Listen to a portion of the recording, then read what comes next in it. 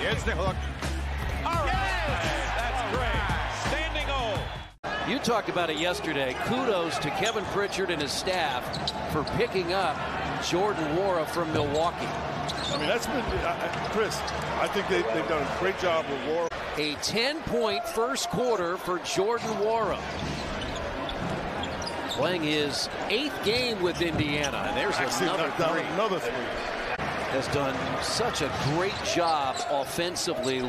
At times looking for his own shot. And that's Embiid, the basket and a foul. And how effective Miles was there. He was in a bad position, so he was in a position to rebound it. Now Embiid, a 3. Tied at 68.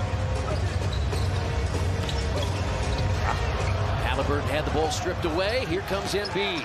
Well, he tried to go behind his back and lost it. 5 straight games in double figures for the former Milwaukee Buck. And Embiid hits the jumper. We've not seen him shoot much, as Quinn mentioned, because he's gotten to the free throw line. They put McDaniels at 6'8" to try to keep Halliburton over the top. Oh my goodness. And it's saved by Harden, out of bounds.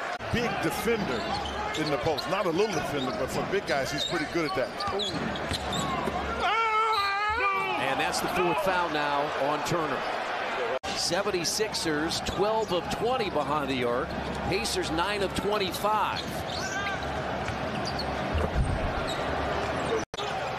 He's the leader, just in front of Halliburton at almost 11 per game. Halliburton just over 10 per game. Embiid again. And Embiid. He's got to be ready to help. He's going to take this. Yeah, that's in the Pacers. Oh.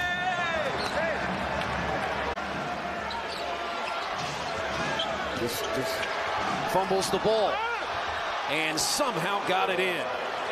He's just so big and strong.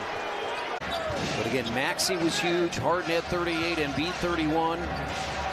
Embiid 30 plus at the free throw line.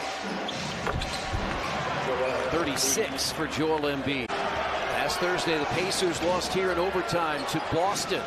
Another matchup with one of the best teams in the East. And Melton hits a 3. They get it in. They've got 5 seconds to get it across the line, and they do to Embiid. Just in time.